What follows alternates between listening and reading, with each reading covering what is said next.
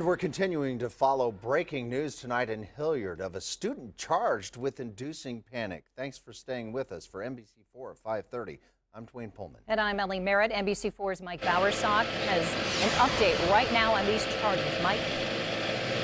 Possibly a very horrible situation was avoided here today when police were actually able to find out about a situation where a student, they say, had tried to buy a gun from another student, a Colt 45, and made threats that he was going to do something with that gun and some gasoline. Some other students knew about it. They reported it to teachers. Teachers called police. Police came out.